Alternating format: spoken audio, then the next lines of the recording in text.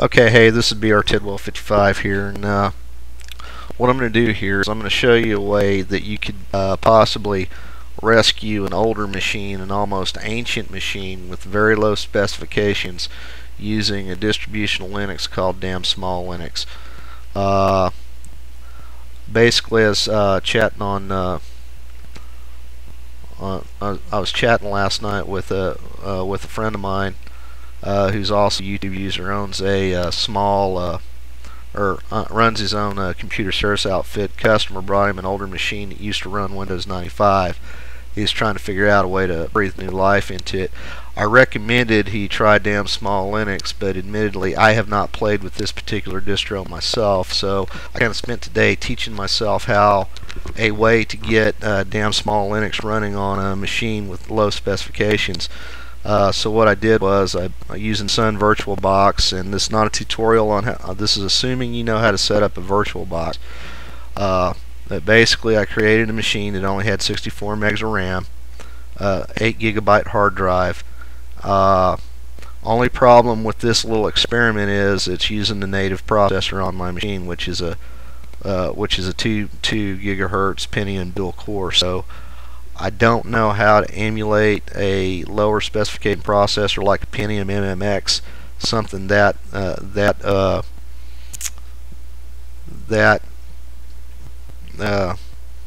state, so that vintage. But if anyone knows how to do that, please let me know.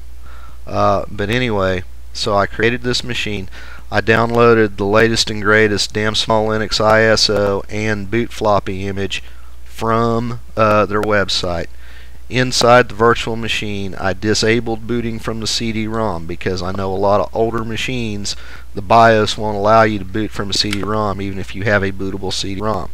So that being said, that's what I did. I've got the image, I've got the ISO loaded in the virtual drives. So now I'm going to go ahead and start this bad boy up. It's going to boot from the boot image floppy. Alright, this is the boot image floppy. Even though it says BizCard CD, trust me, this is from the boot floppy. And here at the boot menu, what you're going to do is you're going to type from DSL and then from CD. Hit enter. What that's going to do, even though I've disabled booting from the CD-ROM, that's telling it to go ahead and boot from. That's telling the system to go ahead and boot from the CD-ROM. It's kind of taking over from the BIOS at this point.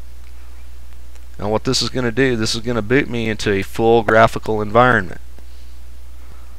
And even though we're in a full graphical environment, because this is Damn Small Linux, because it is a minimalist distribution, you don't have all the graphical tools that you would have from, say, a full-blown Knoppix or a full-blown live Ubuntu CD. So now, what I've got to do is I've got to prepare my hard drive. So what I'm going to do is I'm going to go ahead and get into a terminal. I'm going to type sudo fdisk. Alright. Now, sudo fdisk, and I got to tell it which disk. Dev. It's going to be HDA. Alright. So now, if you're unfamiliar with fdisk, using a while like me, you type M for menu, and this will give you your options. What I want to do is I want to create a primary partition. So the option to create a primary partition is let's see here, N. I'll type in. It's going to be primary partition. Label it number 1. Start it on the first cylinder, and because I need to leave room for a swap partition, I'm going to go ahead and end this at, say, 1040. Doesn't have to be very big. Alright. So now I've got the first partition built. Now I'm going to go ahead and build my second one. So I'll hit new. It'll be a primary.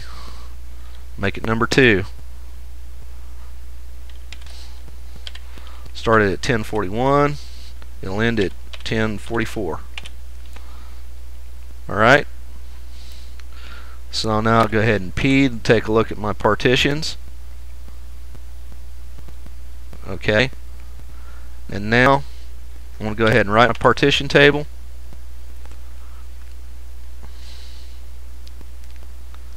It's writing the partition table now. So now I've got a partition hard drive. So what I'm going to do, I'm just going to try something here. I haven't tried this before. See if I can go ahead and format that first partition. Okay, so format isn't found, but that's okay. There is an installer built into this. It's under Apps, Tools, Install hard drive. I want to install it to HDA1. Hit yes. I'll hit no because this is an older system. It won't handle ext3. Hit yes again. Okay, now it's formatting that first partition. Now it's copying the file system from the CD over to my new partition.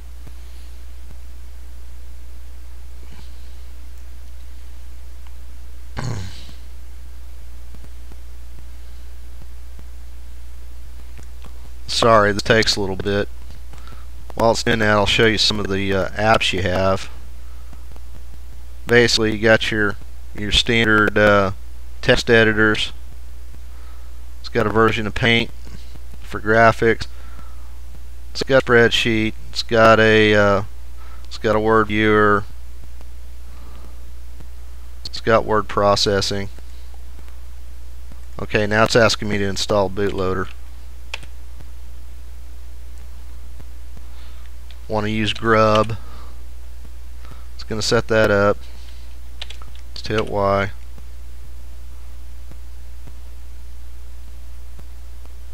And it's rebooting.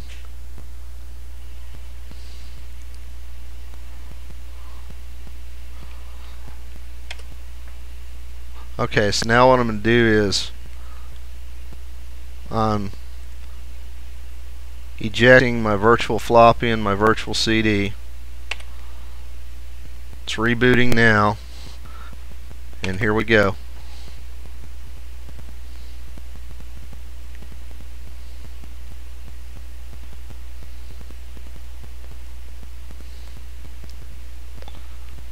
This may take a minute.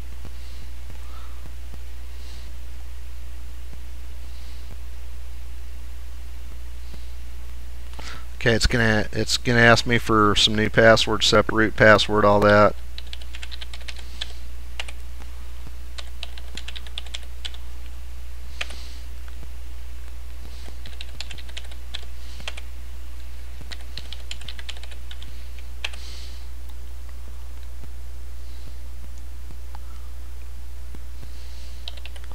Default users DSL.